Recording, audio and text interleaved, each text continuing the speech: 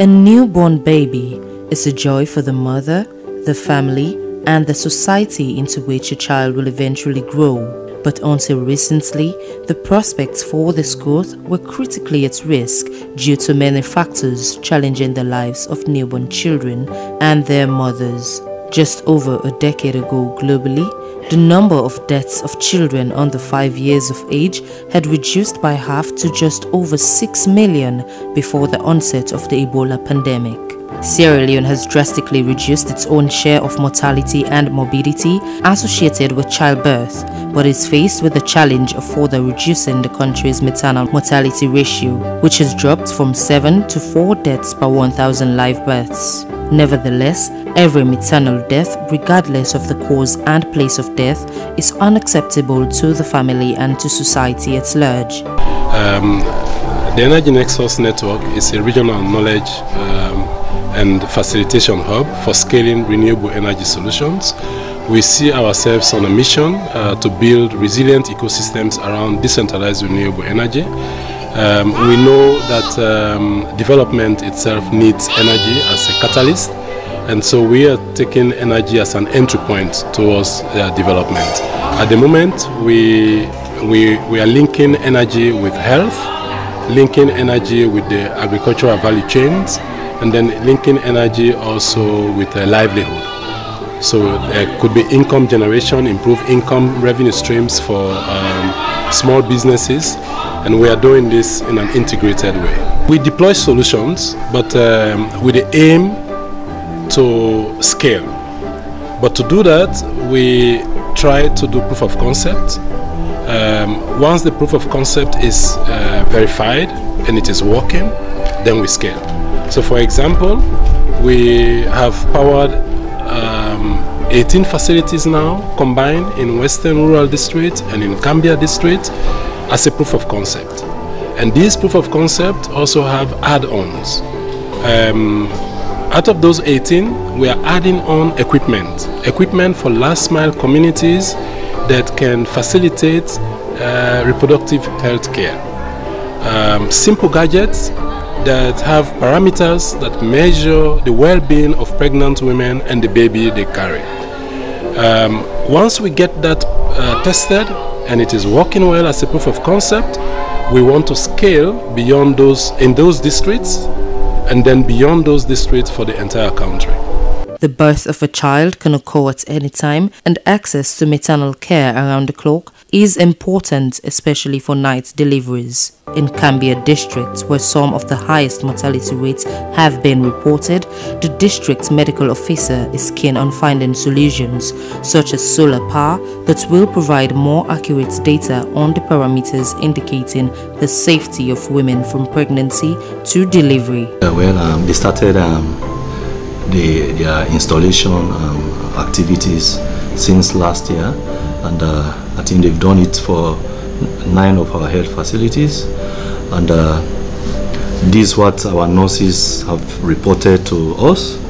One of the impacts of the installation of this solar system is it has really enhanced their work, especially in the labor unit during the night, you know. Secondly, again, it has improved the security, because mind you, this installation is not only done for the health facility, but it's also installed in their quarters, you know. So you know, these are women, and medical activities are done throughout the day and night. So, and sometimes they feel before this time they were afraid to come out and walk out of their quarters to move to the health facilities. But since the installation of the solar system now, they now feel secure to move from their quarters and come to the health facility to do their clinical work.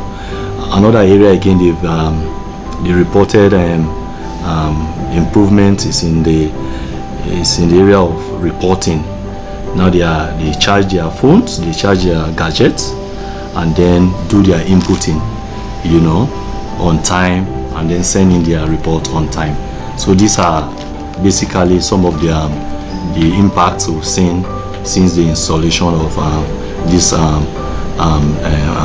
solar gadget in 9 of our health facilities in Cambia district. This is our wish to have this solar gadget being installed in all of our health facilities. The health 70 health DHUs. I think in the country as a whole we have about more than 1,000 health facilities. I think this is a very brilliant idea, that we have to embrace, as Sierra Unions. For renewable energy solution providers like the Energy Nexus Network, solar power for maternal care health providers around the clock is an important way of reducing risk to mother and child through their health innovation program. The health innovation program, our focus is on powering healthcare in last mile community, and we look at primary healthcare sector in Sierra Leone.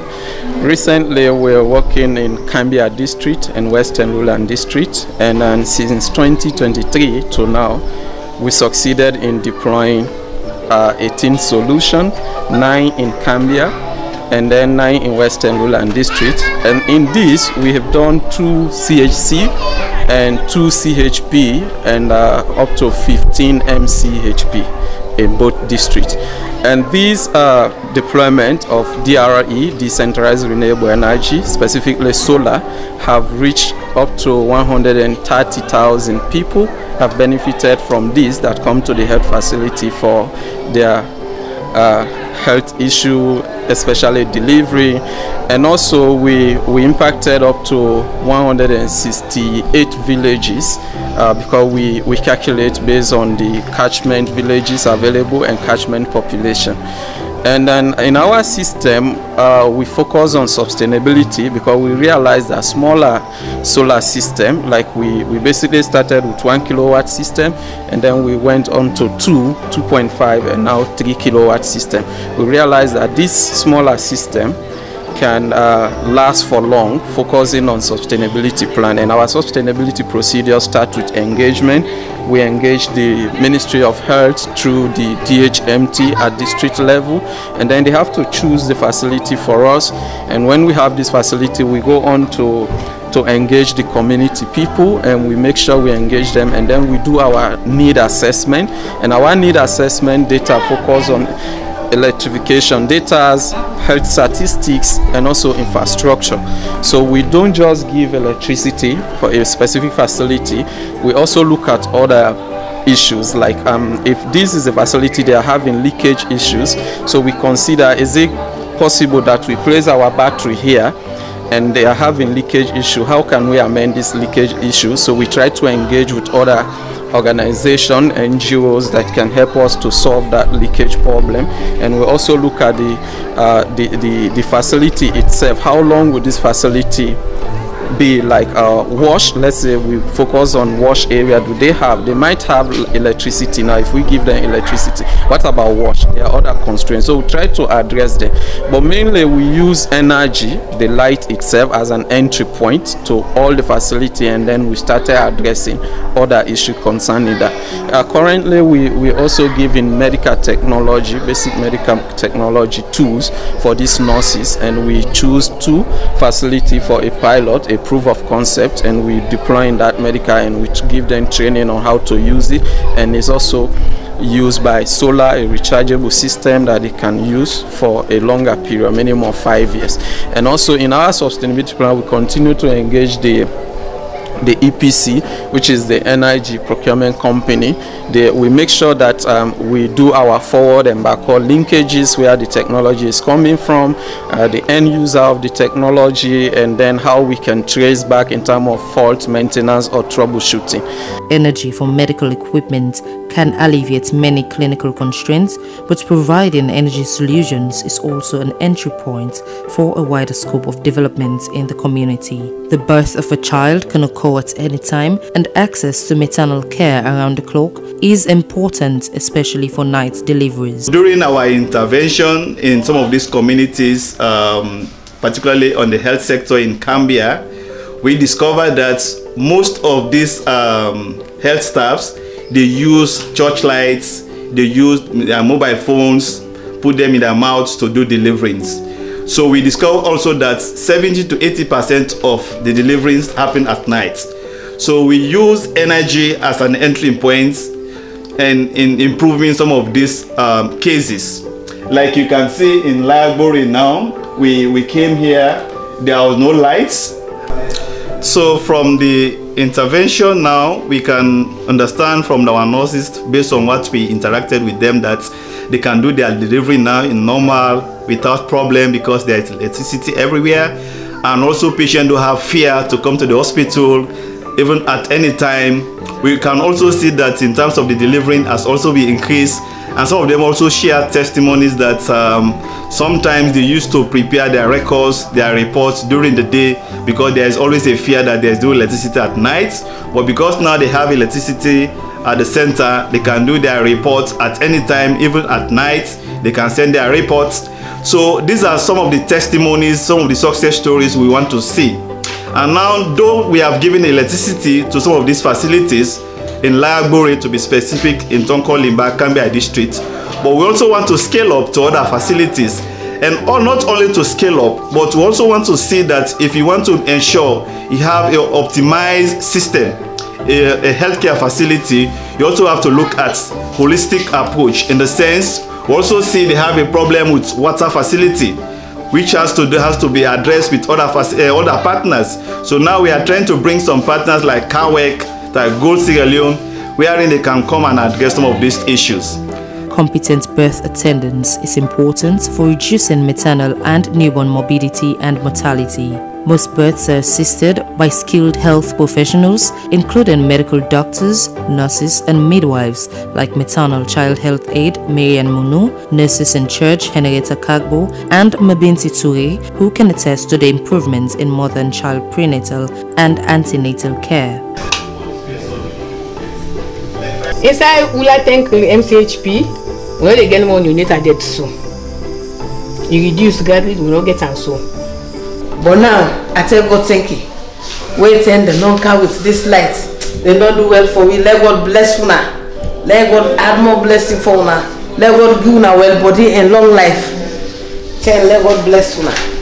Apart from lack of energy, isolation is another factor contributing to the high incidence of health hazards and deaths among mothers and their under 5 children. Most roads leading to catchment areas outside of the main district capital are difficult to navigate and thus become last-mile communities in terms of access to life-saving interventions. Despite such challenges, the Energy Nexus Network hopes to address maternal and child health along with many more development issues by using energy as a convergence point for innovation and sustainability.